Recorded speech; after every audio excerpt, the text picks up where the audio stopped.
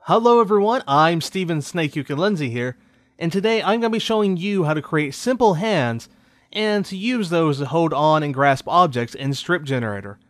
Now, the reason I'm saying that specifically to grasp objects is because it looks the best whenever it does that. Whenever it's just you're playing hands out with the fingers, it doesn't look exactly right. So this is going to be our base for our hand. And we're going to bring everything off of that, the fingers and all that. Now, I will say, I believe in simplicity. Think of back in the days of the old cartoons, whenever they would have a background that would repeat itself. Now, this would save money and time on the drawer's or artist's times. So this is simply what I like to promote. So in this example, we have a character that's right-handed, but as we see, we need a finger to be out over the trigger. So what we do is we copy our base of our hand and shrink it as needed, put it over a trigger, and bring our hand to the front. And there we have our finger out. And it looks pretty good because our fingers would actually be behind our hand and the handle of the gun. But let's say there's something you're doing and you don't have that luxury of cheating and keeping it simple. So this is what it would look like.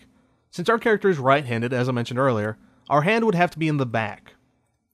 So then we have to draw out all of our fingers. So we have our finger right here already. So what we're going to do is copy that, bring it down, and more or less just do the same thing. Just copy, copy. Of course, if you have a character that has 3 fingers, you would lose one of these, or if you had one that had only 2 fingers. So whatever type of character design you want for your character to have, then you would just edit this as you need.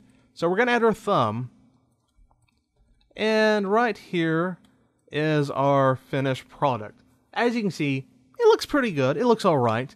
It may not be the most realistic looking fingers you've ever seen, but neither is your character most likely.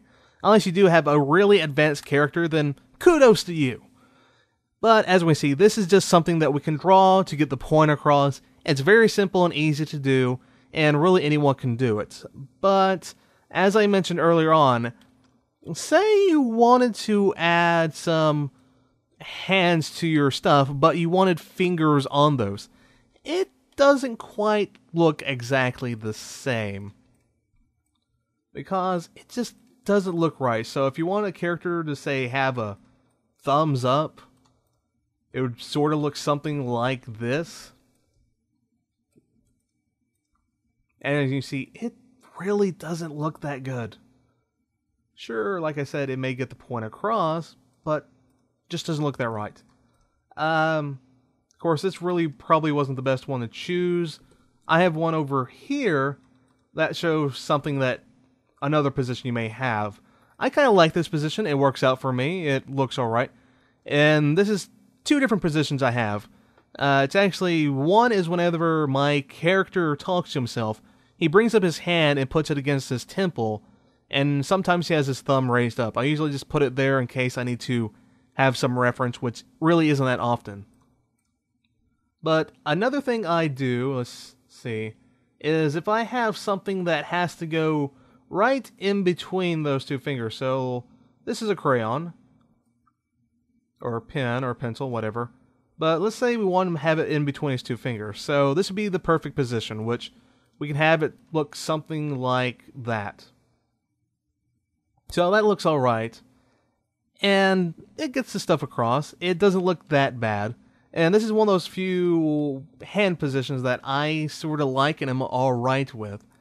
So, again, this works best whenever you're grabbing hold of an object, a gun, a bat, anything that your character has to hold on to. But whenever you have to have finger positions based on the hand alone, it kind of looks off. Like I said, it will get the point across if you really need to have those fingers. But otherwise, I would recommend you just use it for grasping. And if anything, I guess you can create a chicken or something as well, because this looks like a chicken. So that brings us to the end of this tutorial, and I'm sorry if this didn't exactly help you out in the way that you may have wanted to help you out, but if you're ever in the need for creating and grasping an object, at least this should help you out in that situation. And if you do have a really realistical character, then I'm supposing you probably wouldn't want my tips and helps already, because you're probably way past me. Our next tutorial will show you a couple of expressions that you can put and use on your characters that you may have already created, or the ones that you created on Monday this week. So with that, I'll remind you, if you like this video and you want to be up to date on all my tutorials and any other videos I may do, simply subscribe to me. It only takes one click. And if you do like this video, please rate it, comment on it, fave it, tell all your friends, and anyone that you believe it might help.